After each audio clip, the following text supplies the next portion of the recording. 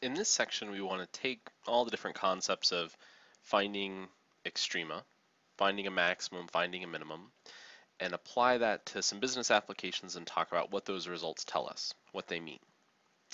Each of these applications are going to come down to either maximizing, meaning we want to find a maximum value for a function, or minimizing a function, so trying to find a minimum value. And then depending on what type of function we're talking about, those results are going to have different values or different meanings. So the first few examples we want to talk about optimizing functions. So where a function is given to us or a function is more or less given to us.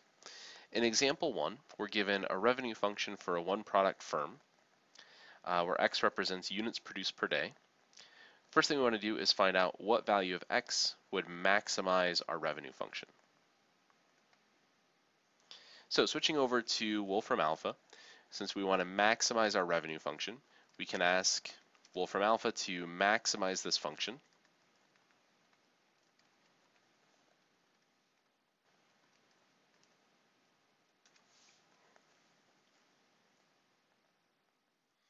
And again, always a good thing to double check that input interpretation. Just make sure this matches what we should be expecting. So we want to maximize this revenue function. And our output, in this case, will be a local maximum occurring at x equals 9. And the maximum itself, the function value, would be 676. So what this means is that our revenue is maximized when x is equal to 9, and we'll achieve a maximum revenue of $676. So that's our revenue function being evaluated at x equals 9. So we'll achieve a maximum revenue of $676 when there's a production level of 9 units per day. So with each of these functions, more or less, it's going to come down to that. If you will have some more steps involved, but finding a value that maximizes our function and determining when we use that maximized value for x, or when we use that optimal value for x, what's that maximized function value? So example 2 is very similar, except in this case we're given a demand equation for a certain commodity where x represents the number of units of that commodity produced each day. So in this case, the first thing we're asked to do is actually come up with the revenue function itself. So keeping in mind that a revenue function can always be generated by taking x, the number of units produced, number of units sold, times the price that those are sold for, gives us a revenue function of x times 1/12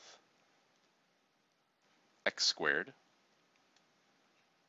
minus 24x plus 1,728. So the first step is generating that revenue function so that then we can find the value for x that would maximize that revenue function. So we'll use Wolfram Alpha to maximize our revenue function, in this case over that given domain. So in this case we want to maximize x times 1/12 x squared minus 24x plus 1,728 for 0 is less than or equal to x is less than or equal to 144, that given restricted domain.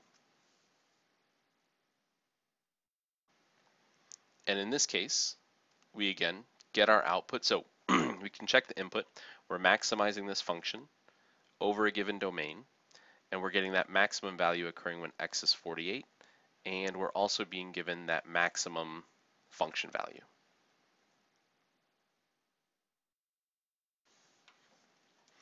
So in this case, r will be maximized when x is equal to 48.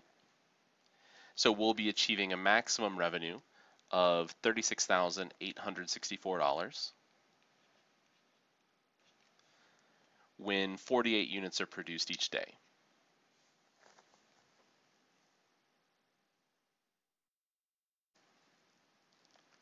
Example 3 also follows that very similar pattern.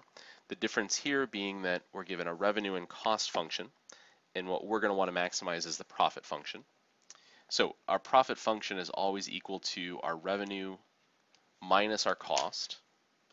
So we could do this by hand, or using Wolfram Alpha, we could generate that profit function by taking 40x minus 0.5x squared and subtracting, in parentheses, the cost function 5x plus 15 to generate our profit function negative 0.5x squared plus 35x minus 15. So we generate our profit function.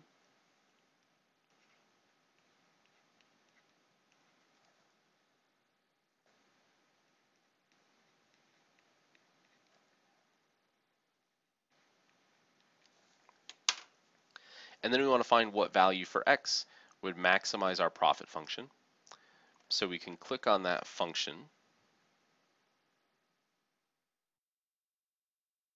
and then ask Wolfram Alpha to maximize that function. We're not given any specific domain, so all we need to do is just maximize that profit function that we found. And in this case, we see that we get our maximum function value at x equals 35, and then our maximum function value is 1,195 halves, which on its own isn't a very practical number to work with. So to get that approximate form, or actually, it's giving us the option right here to get the approximate form.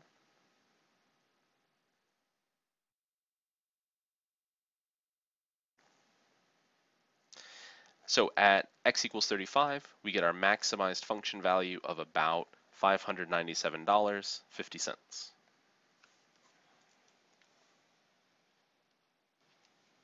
So x is maximized at x equals 35, so we get a maximum profit of $597.50 when we produce 35 units.